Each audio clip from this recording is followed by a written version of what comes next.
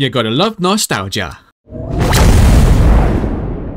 Hello everyone, Rick here, and welcome back to my channel, and today I'm going to be doing something a little bit different, and possibly something that may start a new playlist on this channel, where I take a look at computer software gubbins and things. Over the past year and a bit, I've been taking a look at some very interesting like indie projects, even just like little silly little programs, novelty programs, and little desktop toy programs, gadgets, and one of the program we're exploring today, desktop enhancement software. Now, if you're not familiar with this sort of genre of computer software, it's effectively a set of programs that are used in some way to change up, remove features, or replace features on your desktop. They're available for, you can get them for like Linux, you can get them for Windows, you can get them for Mac OS. This program is going to be a Windows sort of enhancement software sort of thing. This program replaces your taskbar in Windows. Something very nostalgic, which is fitting because this this t-shirt is kind of fitting for that reason, but it's also fitting because this tool actually replaces your taskbar to a more older version of Windows. So think of pre-Windows 7, Windows Vista, Windows XP, Windows 2000, Windows 98, Windows 95. This is what this program does. I'm going to change the screen over to my virtual machine. This is actually a custom ISO that I'm using. It's a very lightweight, very sort of empty copy of Windows, as you can see in the start menu right here. It's a very empty version of Windows. Just for safety reasons and possibly to save my own back, I'm not going to mention where I got this from for those who might be interested, for the sole reason that I got this on one of those interesting websites. And just for those reasons, I don't know if this has actually got anything on it that might be worrying. It seems from the outset that it's empty, but I don't completely trust it. It's got Windows Defender and stuff installed, but as I say, I don't really trust that this is completely okay. So I'd rather just not have recommend this to people, and then I cause them to have viruses. I know for a fact that the program I'm about to showcase does not have any viruses because I've used it more than once. But we're taking a look at this little program today called RetroBar, and this is it right here. I'm just going to double click on the icon and we'll take a look at what RetroBar does. And this is RetroBar running. So yeah, as you can see, it's literally just, you know, sort of like switched out the standard Windows 10 taskbar to something that looks a little bit more like it's from Windows 95. It's actually very functional as well. You can see you've got the icons and stuff down here. You've got VMware Tools icon. You've got network access. You've got volume and stuff. These are actually working icons. And if I actually click on the clock right here, it brings up the clock tool within Windows itself, and the start button brings up the start menu. Now, if you want this to be more authentic, if you want to try and go for a retro Windows vibe, there is software out there that is used to replace the start menu. I will probably take a look at them later. There's things like Classic Shell. It's now called Open Shell, as far as I believe.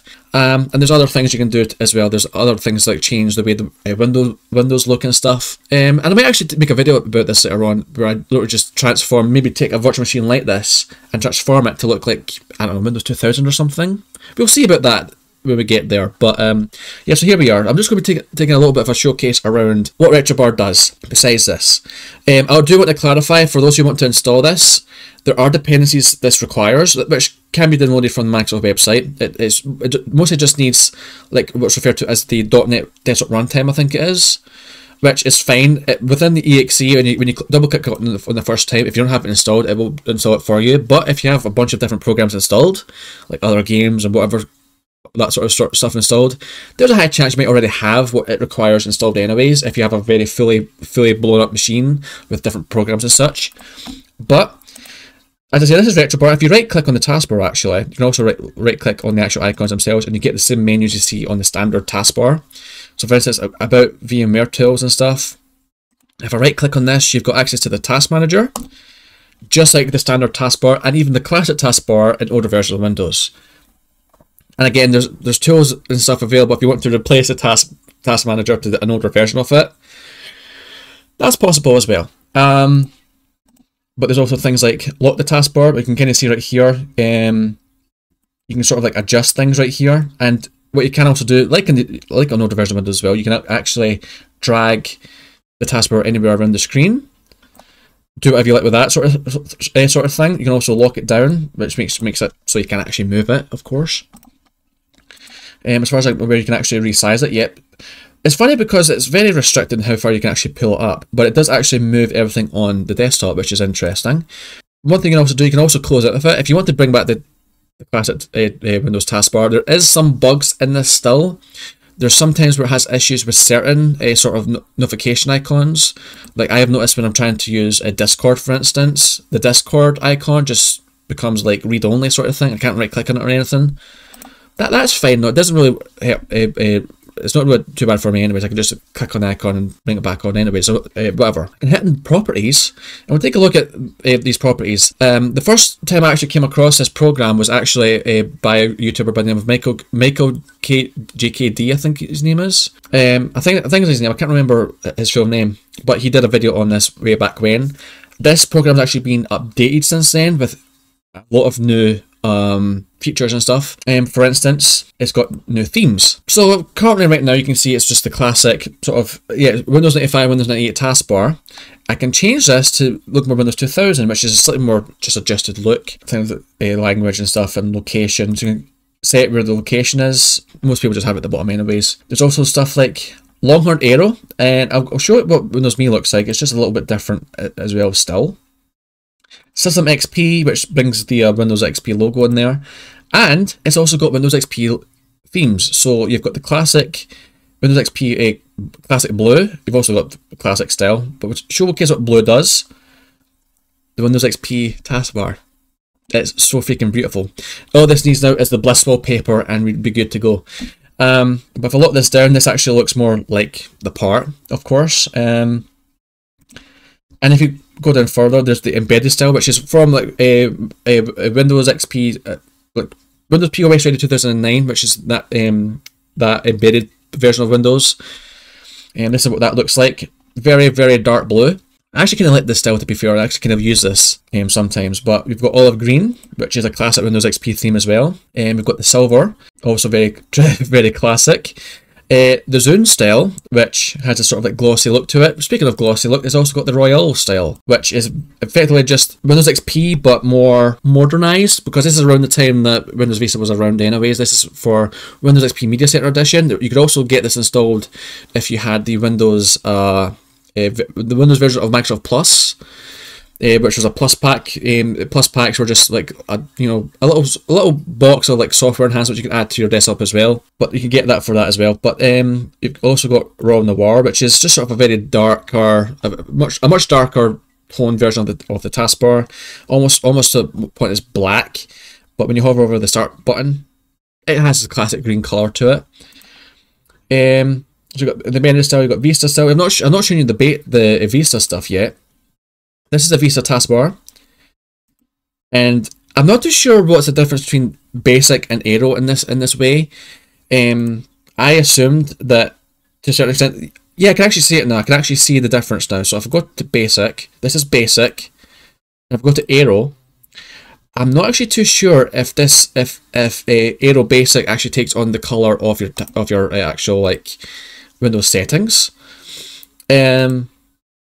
But I'll just give a sec. I'm going to start and actually see this. I don't actually think this is actually the case, because I've never actually got this to work properly. But no, it doesn't really seem to like change too much, which is kind of a shame. I would love it if it would like adjust to the actual appearance of the settings that you use on the Windows desktop itself. There are some modifications to this program which make it a little bit different and kind of take away the sense of disbelief about it a little bit. For instance, there is this show desktop button in the corner, which this is sort of like how it does it in Windows 7 to be fair, but this is the Windows Vista taskbar. I'll show you how this looks in other versions of the taskbar right here. So we'll put it back onto Windows XP Blue. So you've got this little show a desktop icon in the corner right here instead of the actual sort of toolbar button. That's there, and I'll show you what it looks like. You've got the Aero look, and you also have the Windows 95 look. So there we go. Very, very nifty little thing. And a fun fact for you, actually, I found this out quite recently, but apparently there was actually something similar to this feature. Beta versions of Windows 95, when they were still developing it sort of thing, there was apparently going to be a feature, I think in Windows 98 as well, there's actually going to be a little show desktop button embedded in the taskbar,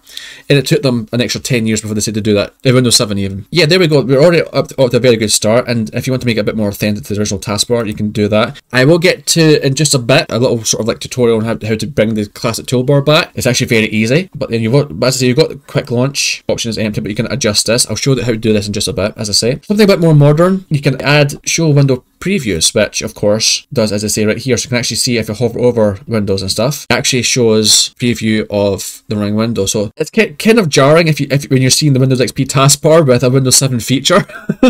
It's nice that way. And you also got things like allow font smoothing, which is sort of like clear type. So I can adjust that. So I set that on. You can't really seem to notice too much right now. But if I go into the advanced tab and we'll see what happens there. Also, collapse notification area. It doesn't animate like the Windows XP taskbar. There's a little sort of zit animation that happens in Windows XP when this happens. It's just static. It doesn't really bother me that much. It exists as a thing. Input language. I love this so much. But if you go to advanced, there's a button right here. Make sure to put RetroBar in a folder. If you want to keep it on your desktop for whatever reason, you can do that. But make sure to put RetroBar in a location where Windows can call back to it later. So maybe put it in like maybe your documents folder, for instance, or something where it could just sit there and just do its own thing. Because if you set this and then move this into a folder, it's going to break. It just won't run because it won't be able to find its program's location. And this is basically my experience. It could be fixed by about the time this video comes out. But you can set this, and whenever you log into your computer, RetroBar will start. So every time you log into Windows at this point, you'll always see, in my case, the Windows XP taskbar. Use software rendering, which, yeah, that kind of removes the shadow a little bit. Yeah, not really sure I want to do that. If you have multiple taskbars, if you have multiple desktops even, if you have a multiple monitor sort of setup, you can set this on and you can actually have the taskbar on all displays. I will note, however, at least in this current version that I'm running right now, if you set this, the start button will only appear in one on your main desktop. So whatever you set as your main monitor, the start button will appear on that on that screen. It's not like in the Windows 10 taskbar, for instance. If you set that, if you have like multiple taskbars across your setup, you've got a start button in all of your screens. No, it just has it on one screen on RetroBar, which can be a bit of annoying if a little bit tedious if you're on like one screen but the start button's on this screen and you're trying to like do. It can be a little bit awkward, but I just want to note that down for you guys. You can also set like how programs are shown. So, for instance, same taskbar as window, which does as it does. So if you have one window and one screen, the taskbar button will appear for that screen and that screen only. But you can also set it for a same taskbar as window and primary taskbar. That just does what it does. You can also adjust the scaling. So if you're a little bit reading impaired, or you just want to be a little bit silly, you can make it bigger. And that's how big it can get. So this is effectively tablet friendly at this point, but I'll keep it more normal size for now. But there we go, that is basically that for that, and then invert icons. So what does this do again? Ah yeah, it does that, right. There's also mods I might take a look at in the future which allows you to change the way icons and stuff work, so we can actually get this a bit more authentic to like Windows 2000 or Windows XP or something like that. We'll see about that when we get there, as I say. But one thing I was wanting to show though is to make this a bit more authentic. Hang on. So I'm just going to unlock the taskbar. So you know how I'm talking about this show desktop button, right? The quick launch menu is still a thing. Show badges. Hang on. Where's the show desktop? Where's the show desktop button? There we go. So I'm going to disable that. And I'm going to demonstrate a way to get this a bit more authentic to the Windows, the original like Windows XP look, or even Windows, to classic look. So you see right here where it says show quick launch, you can actually select that location, and in theory, if I do that way, yep. So we go into, right, I'm just going to slow this down actually. So we go into, so from your personal folder, you go to app data, roaming, Microsoft Internet Explorer, and quick launch. And in most cases, if it works right, aha! So there we go, this is the quick launch folder.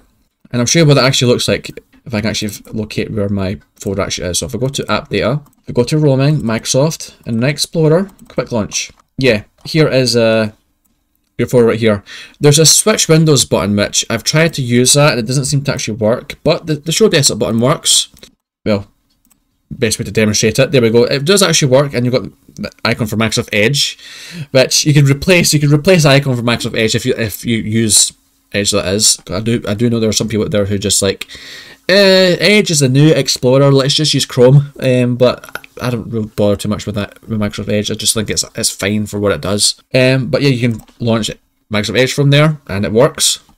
But I've not actually demonstrated yet how to actually get RetroBar. So you can actually just get it. I will leave a link to it in the description down below, but I've just gone to my history and look at it for that way.